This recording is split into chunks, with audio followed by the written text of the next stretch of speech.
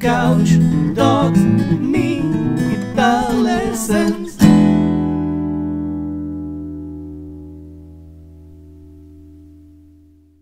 Hey there, LickNRiffers, how are you doing? Welcome to another installment in the never-ending fingerstyle rhythm pattern exercise video series, all designed to make you a better fingerstyle player and overall musician.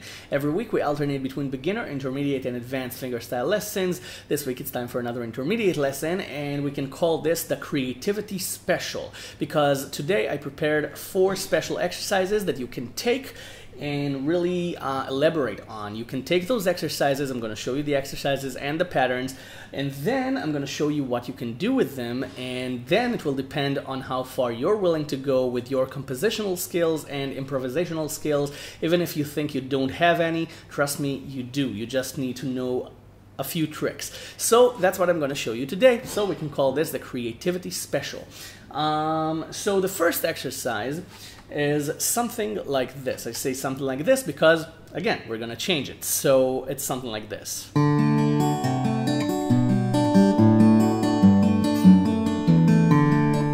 Again.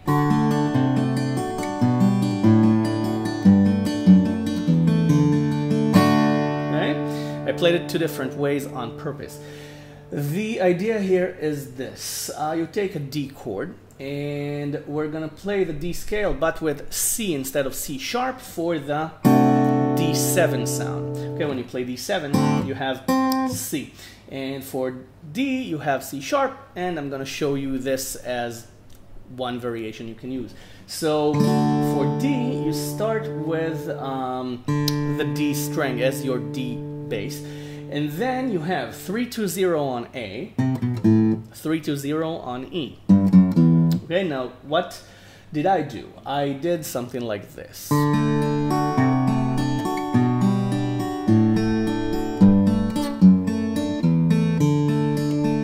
Okay, the pattern I was using is this. D, okay, D string, 0 on the 4th string, and then 3 notes of the chord. Any 3 notes, strings 1, 2, and 3, in any sequence you want. Okay? Anything works. I'm not going to tell you what to do. 3 notes. 1, 2, 3. Or if you want, 1, 2, 3, 4. Including the bass. Then 3 on the A string, and again, 3 notes. Then 2, 3 notes. Okay, and for this, I let go of the first finger off of the 3rd string. Okay, this creates kind of a B minor 6 sound. And then put the finger back on, play the A bass. Okay, 3 notes again. So 1, 2, 3, 1, 2, 3, 1, 2, 3, 1, 2, 3. Then 3 on the 6th string, the E string, and 2 notes afterwards. Okay? And then the same with 2 on the 6th string. You can do it with your thumb. Then 1 note after the open 6th string. And then back to D, and you have up to 8 eighth notes. Okay? Or just this, and then you start again. So this is the pattern. 1, 2, 3, 1, 2, 3, 1, 2, 3, 1, 2, 3, 1, 2, 1, 2, 1, and back to D. Got it? Now, once you're comfortable with playing this in different chord sequences,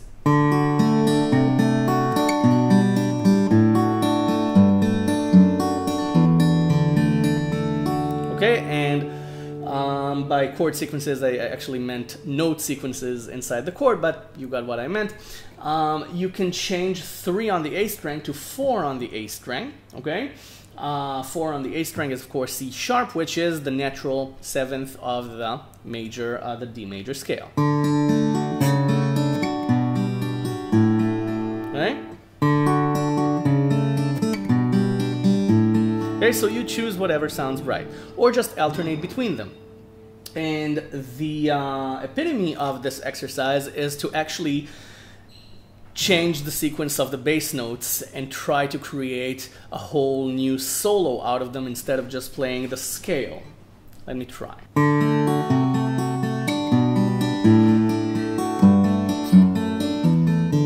same thing, and then.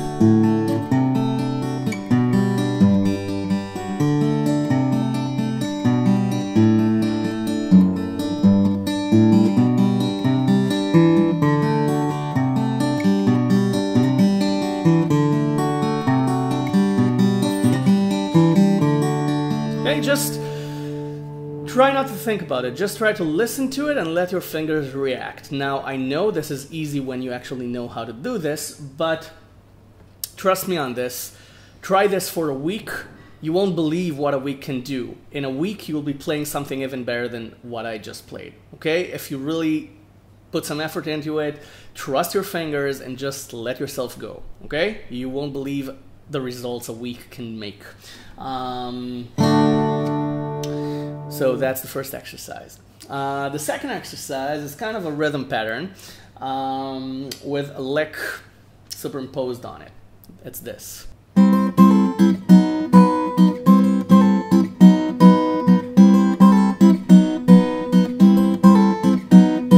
Okay? The rhythm pattern is this. Okay, kind of a Caribbean rhythm, Caribbean Arabic, something crazy like that.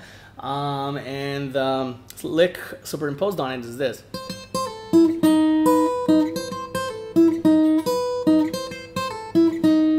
Okay, so let's break it down. This is a really nice lick to exercise with. The improv comes after this lick. This is kind of an intro to improvisation. Bar the 5th fret up to the 4th string and add 8 on the E string. This is C because this is actually the high part of a G-shaped bar, so this is a C chord. Again, 8, 5, 5, 5, and you play it. You play all 4 strings, then you play the E string again. Okay, so it's. Then you play it again, all 4 strings, and then you pull off the pinky, so it's 8 to 5. Then you play strings 2, 3, and 4.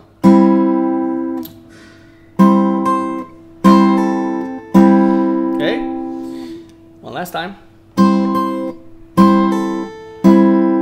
Then you take the barring finger down 1 fret to 4, and you play strings 2, 3, and 4. Then you add the pinky on 7 on the E string. You play strings 1, 2, 3, and 4. Then you play strings 2, 3, and 4 again. Okay? The rhythm is this. Okay? So to put it in context.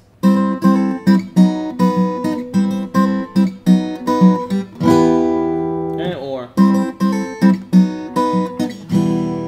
And then you can do E minor, D, C, and B7. Just play around with those chords and see what you can come up with after you've primed your ears with this little leg.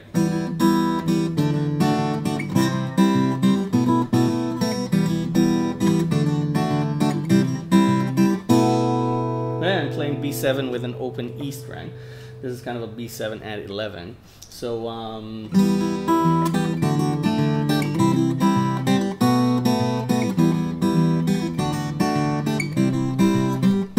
okay, I'm adding the G note 3 on the E string, just as a transition between each chord.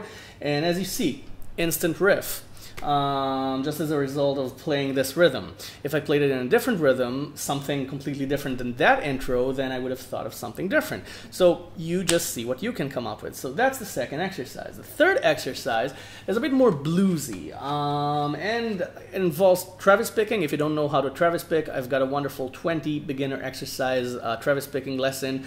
A lot of people say it's very helpful, so if you don't know how to Travis pick, go watch it and then try this exercise, or just see what you can come up with without Travis picking, which is, again, another aspect of improvisation and composition.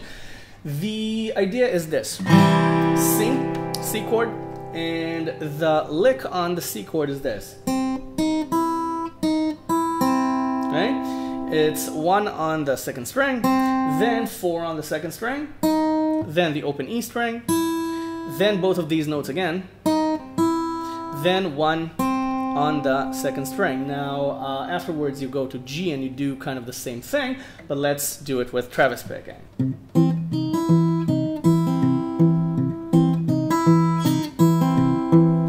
And the improvisational aspect of this is that you can change the lick, play around with the rhythm of the pattern, play around with the duration of the notes, play around with the placement of the notes inside the bar.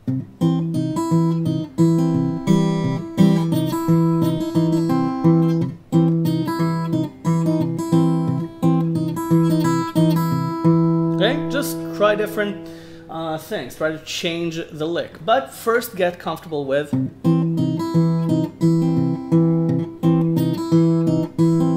Okay, now let's move on to the second half of this exercise, which is on G. You just put on the G bass note with any finger you want, except for the pinky, of course, because you need an extra finger. So the lick is the same with the open third string, then 3 on the same string, then the open second string, then these same 2 notes again, then the open third string again. So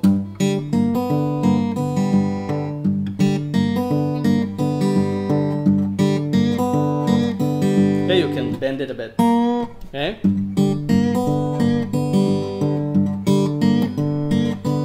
And you can hammer it on also.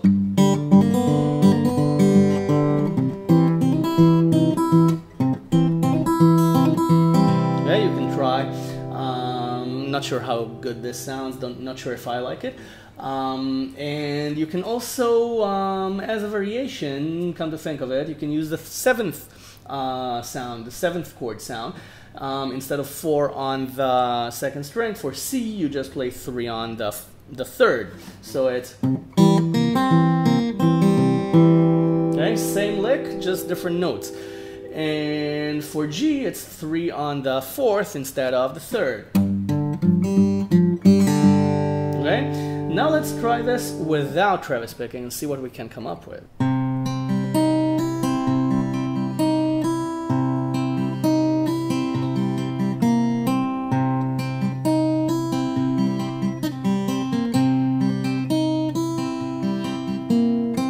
Okay, remember, all I'm playing, it's nothing complicated, really. I'm not just saying this. This is really easy if you just allow your fingers to do their thing.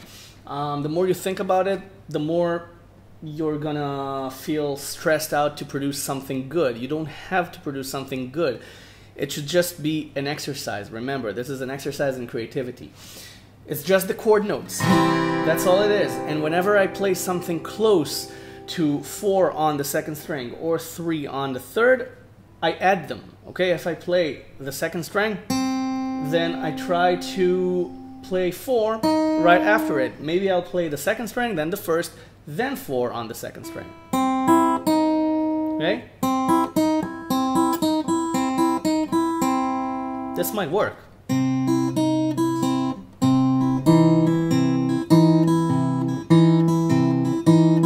Okay, see? Just as a lick. Same thing with 3 on the second string. Playing the second string, then third string, then again, but with 3 on the third string. That's all it is, just changing the note which is on the string you have. And the same for G.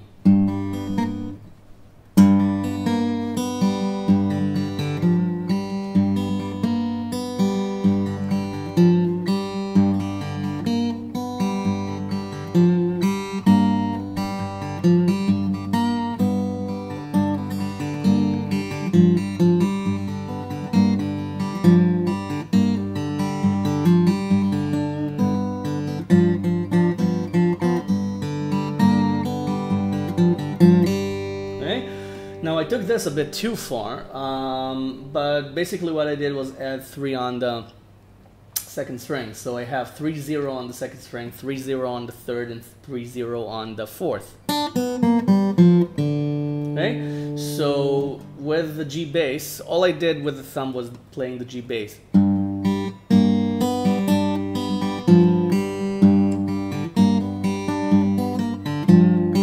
Okay, play around with that small fragment of a scale. That's it. Just one bass note. Okay, you don't have to Travis pick it. But again, back to the original exercise. Remember this?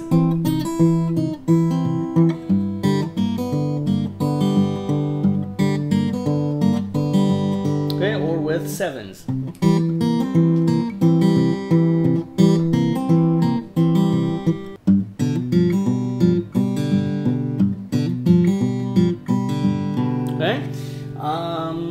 Okay, so this is the best advice that I can give you right now. So this isn't an improvisation lesson, this is an intermediate fingerstyle lesson. Remember, when we do the improv lessons, I'll have tons more exercises and tips for you, but let's move on to the fourth and last exercise for this lesson, which is my favorite exercise here out of this bunch, and I'm pretty sure that it'll be your favorite too, because it's based on one of the Arabic scales and two open strings. So before we jump into the exercise, let me show you the scale. The scale sounds like this. Right? This is our scale.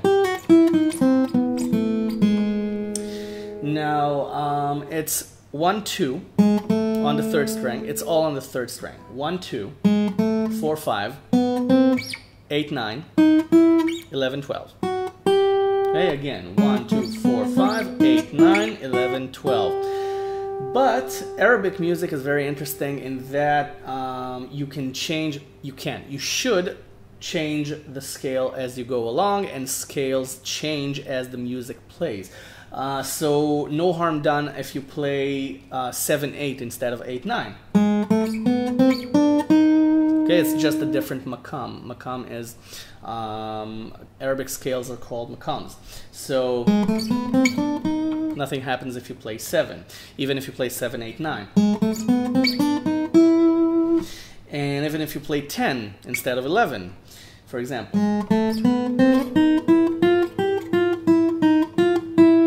You see, it just gives it a bit of a different flavor. Same scale, different flavor. So before we make this even more complicated, let's go back to the original scale. 1, 2, 4, 5, 8, 9, 11, 12, and start the exercise. Now, I warn you, it will sound a bit confusing at first, but once I demonstrate it, you'll get what I'm trying to say. This is really a lot of fun, and you can actually spend hours with this. Trust me. You're gonna use the open first and second strings, okay, as your kind of atmospheric pedal notes. You're gonna create a veil of sound using the first and second strings. I'm not kidding, this is actually how it sounds. This is the illusion that you get. And we're gonna play a solo on the third string using this scale that I just taught you. And after each note you play, you can play strings 1 and then 2, or 2 and then 1, or just the second string, or just the first string, okay, depending on the length between your solo notes. Told you it's going to sound confusing, but let me show you what I mean. Okay? I used mostly strings 1 and 2 as my atmospheric pedal notes. And just on one note there, I'm not sure what it was, I just used the first string instead of strings 1 and 2. I played the first string by itself. Okay, like this. And then 2 strings again. And that's basically all there is. Now you can hammer on notes. Okay, you can slide. Okay, just try a short set of notes first before you jump and try the whole scale.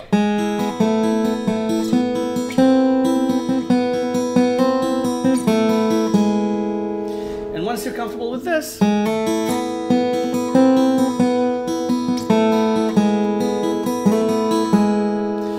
try to add 7 and 8 to it.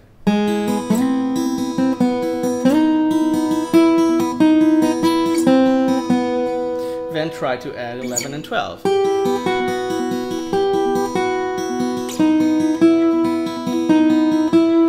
And once you're comfortable with everything, try the whole scale.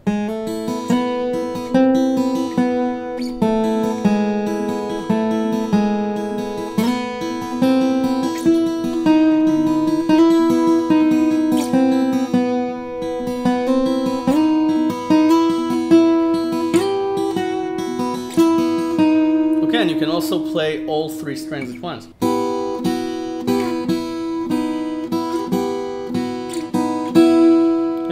Also works. Now, when you choose to change the makam, the scale, you'll find that you can really create interesting effects with this. For example, you have 1 and 2, right, on the 3rd string. So that means that if you want the octave, you have 13 and 14. But how can you have 13 and 14 if you have 11 and 12? So instead of playing 11, 12, 13, and 14, just play 9, 10, 13, 14. And that's a completely new makam. You can also play 8. You can still play 8. 8, 9, 10, 13, 14, for example.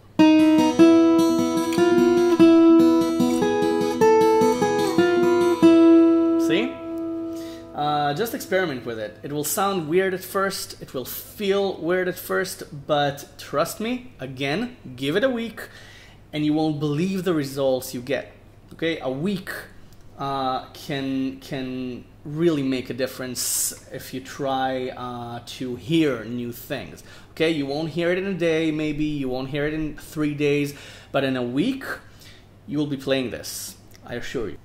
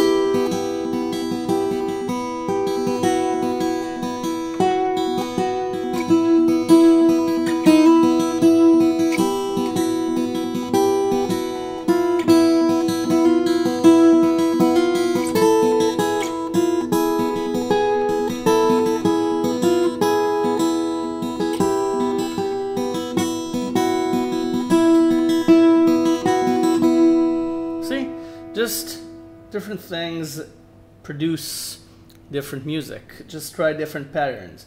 By the way, I just noticed that I haven't used the 7th fret at all, and I told you you can, so let's see how that sounds before we finish the lesson.